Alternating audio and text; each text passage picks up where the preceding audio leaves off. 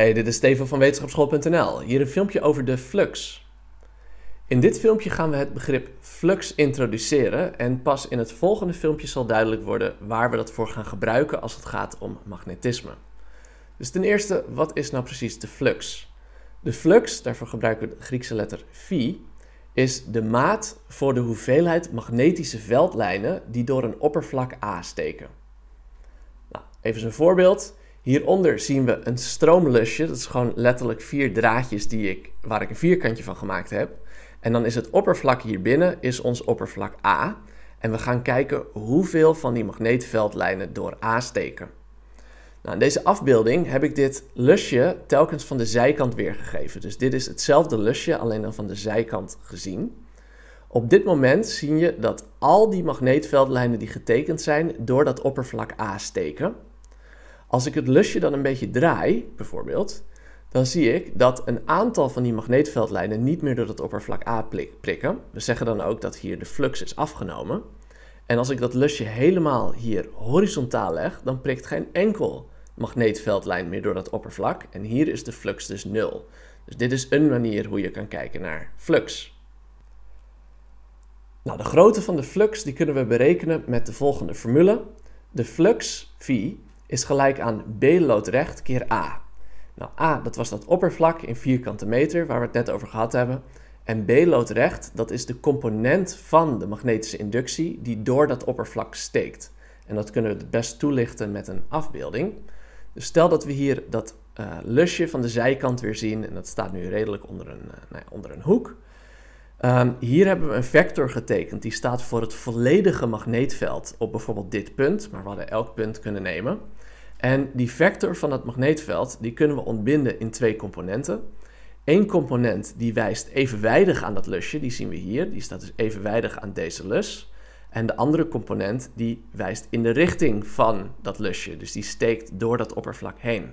En we zijn natuurlijk, als we die flux willen uitrekenen, zijn we niet geïnteresseerd in dat totale magneetveld, maar alleen in het deel van dat magneetveld, dus die B loodrecht, die daadwerkelijk door dat oppervlak A steekt. En daarom willen we deze component hebben in die formule voor de flux.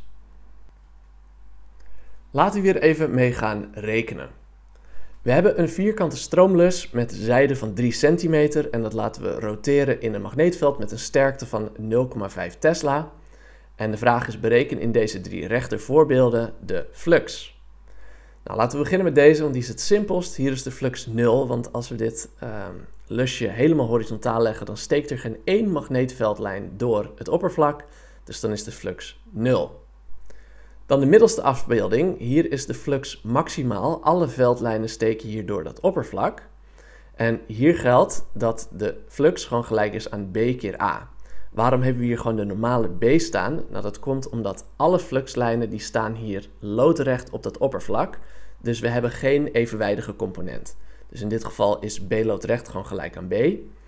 Nou, totale B was 0,5, dus die vullen we hierin. En het oppervlak A was die 3 centimeter in het kwadraat. Dus 0,03 meter keer 0,03 meter, lengte keer breedte. En dan vinden we 4,5 keer 10 tot de min 4e Weber. Weber is de eenheid van de flux. Nou, dan die onderste afbeelding, daar staat die onder een hoek. En die hoek blijkt 45 graden te zijn als je dat opmeet. En we willen hier wel even die loodrechte component van B uitrekenen. Dus als we bijvoorbeeld een willekeurig punt pakken, dat hadden we hier gedaan, dat hadden we ook ergens anders kunnen doen.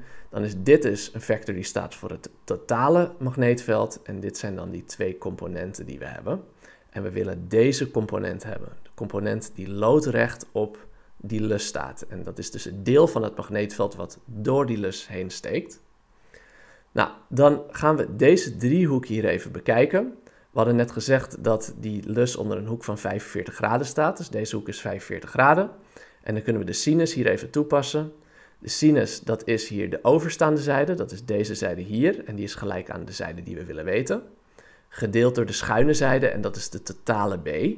Oftewel, de sinus 45 is gelijk aan B loodrecht. De component die we willen weten. Gedeeld door B, de totale magnetische inductie.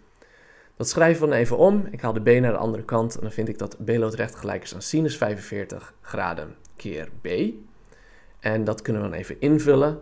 Zorg wel dat je rekenmachine even op graden staat als je die sinus natuurlijk gebruikt. En als je dat doet, sinus 45 keer een half, dat was deze Tesla hier, de totale B, dan vinden we dat B loodrecht gelijk is aan 0,35 Tesla. En dan kunnen we die flux gaan uitrekenen. Dus B loodrecht was 0,35.